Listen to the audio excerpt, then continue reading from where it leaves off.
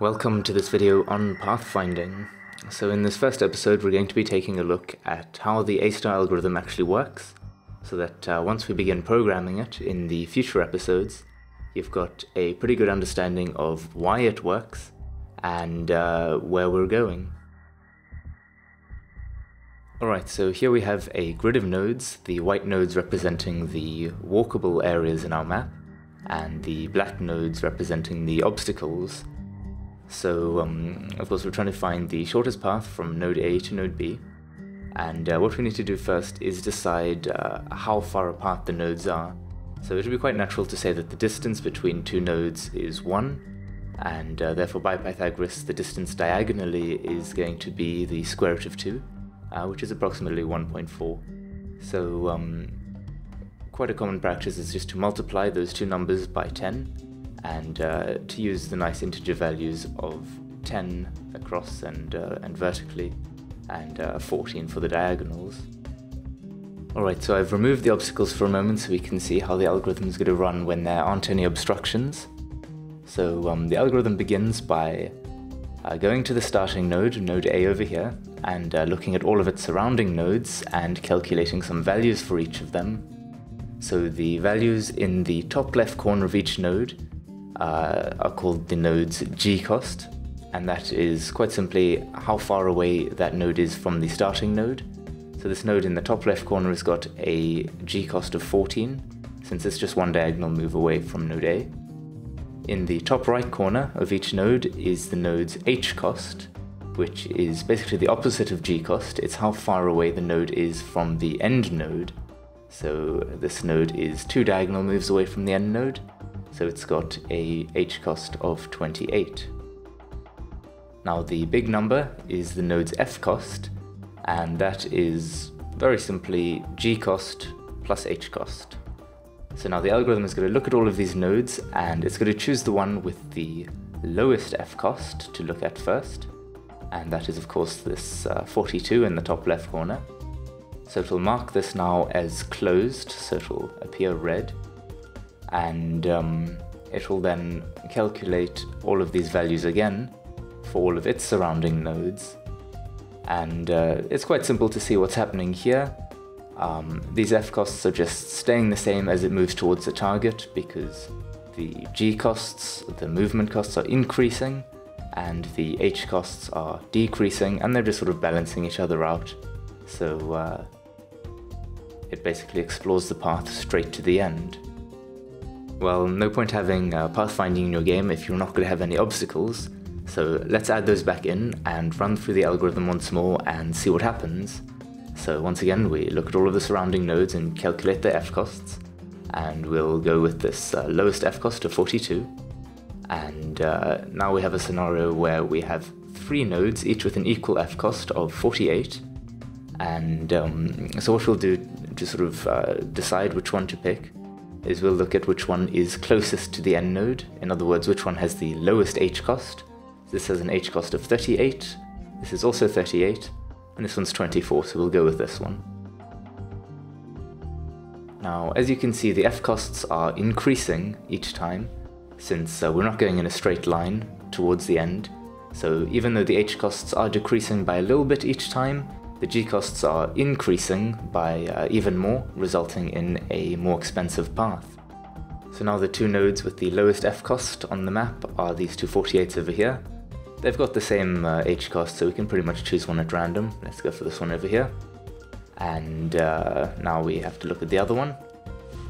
And at this point, the most sort of promising node, as it was, this 54 over here, and we explore that.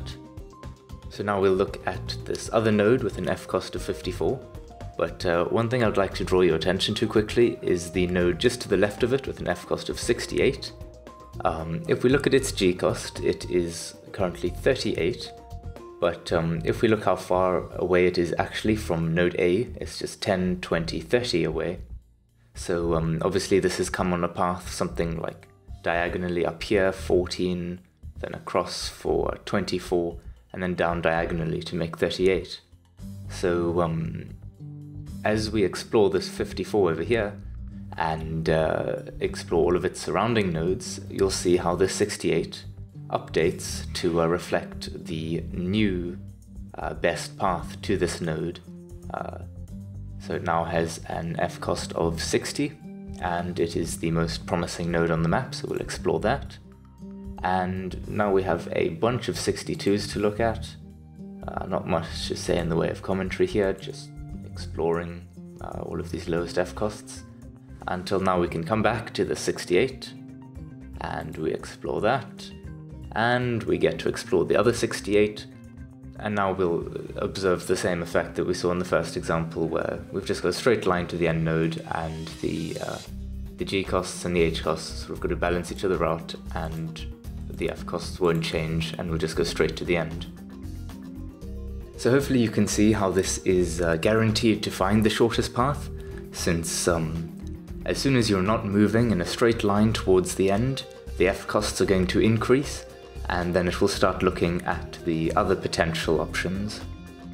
Let's look at one final example. In this case, I have hidden the G costs and the H costs, and I'm instead showing these little arrows which are basically indicating where these nodes have come from. So when we explore this 58 over here, you can see all of its surrounding nodes are now pointing to reflect that they sort of originated from this node. Of course, the 64 and this 58 over here, even though they are, its neighbors have not updated to show that they're coming from this node, since it would be a worse path. In other words, it would have a higher F cost if we were to get to, say, this node over here by going diagonally up and then down. So it will only update if it is in fact a better path that's being offered.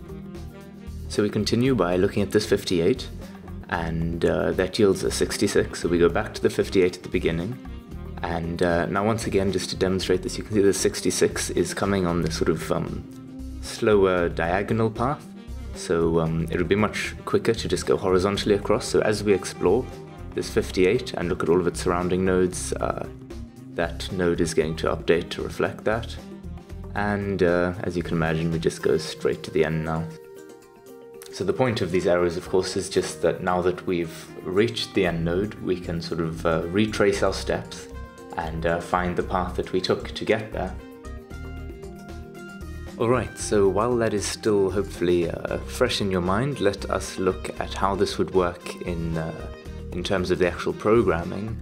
And so what I've got here is just a bit of pseudocode, meaning that it's not in any particular language, it's just basically a set of instructions. Alright, so to start off with, we create two lists.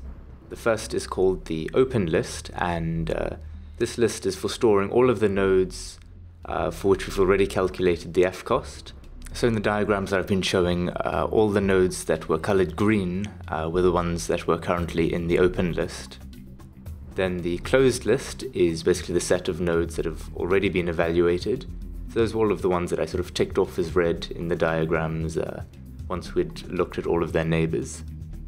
So once we've created those two lists, we add the starting node to the open list, so that's currently the only thing in the open list, and there's nothing, of course, at the start in the closed list.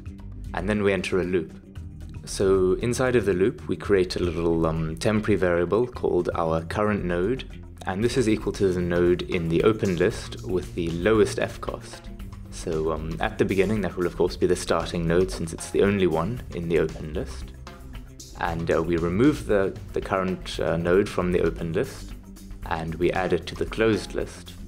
Then if the current node is the target node, then we can assume that we've found the path, and we can just exit out of the loop. Otherwise, we're going to go through each of the neighboring nodes of the current node, and first of all, if it's not traversable, or if it's in the closed list, then we'll just skip ahead to the next neighbor and ignore it. And if that's not the case, then we check a couple of things. So first of all, if the new path to the neighbor is shorter than the old path, so say for example that the neighbor is already in the open list, as we've seen in some of the diagrams, but then the new path is shorter, so we have to update that node to reflect that we found a better path to it. So if that is true, or if the neighbor is not already in the open list, Then we set the f cost of the neighbor, which we do obviously by first calculating the g cost and the h cost. And then we set the parent of the neighbor to the current node. So that's what I was sort of trying to show visually with the arrows. We sort of keep a reference to where that node came from so that we can retrace the steps once we get to the end node. Then finally, if the neighbor is not in the open list, then we just add the neighbor to the open list. And we keep looping this, and eventually the current node is going to be equal to the target node, and the path will have been found. We'll exit out of the loop, and we'll just run a quick little method to look at all of the parents going back from the end node until we find the starting node, and that will be our path. Alright, so that's pretty much all there is to it. Of course, as we begin actually programming this in C# in the future episodes, we'll look at a couple of things a bit more in-depth, but for now that should hopefully give you a pretty good understanding of how A* works. And if you're unsure about anything, don't hesitate to leave a comment and I'll try to help you out. Otherwise, I've also linked a couple of really good articles in the description, which you could have a look at as well. Alright, so thank you very much for watching. Cheers.